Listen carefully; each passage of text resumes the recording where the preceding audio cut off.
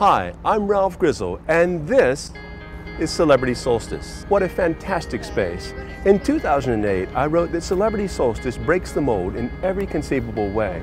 From such innovative features as grass lawns to thoughtfully designed staterooms, Celebrity Solstice class vessels are strong contenders for your vacation dollars.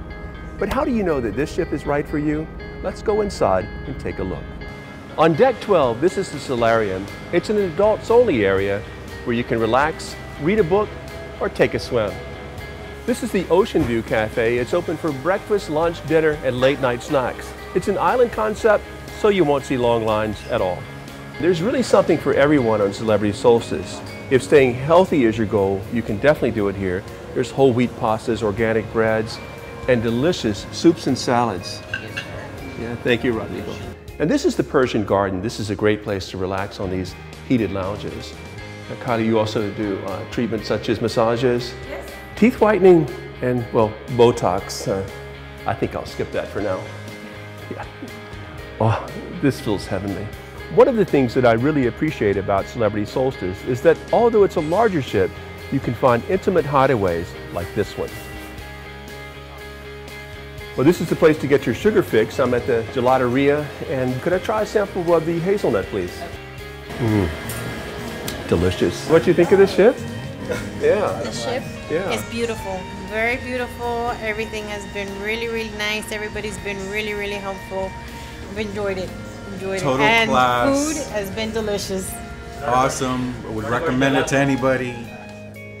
To burn off the calories from all that fine food that you have on Celebrity Solstice and to stay in shape at sea, Celebrity Solstice features a wonderful fitness center, and it's free of charge.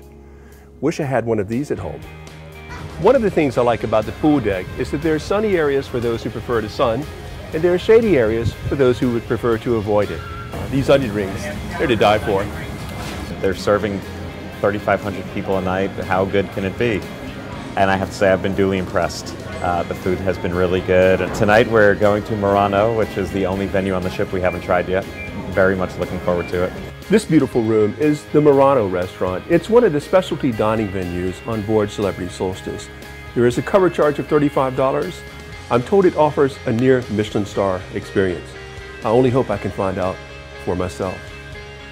Can I make reservations for two for this week? Well, that about concludes our review of Celebrity Solstice. This is a class of ship that continues to break the mold. If Celebrity Solstice seems right for you, visit avidcruiser.com for more information. I hope to see you at sea soon. Bon voyage.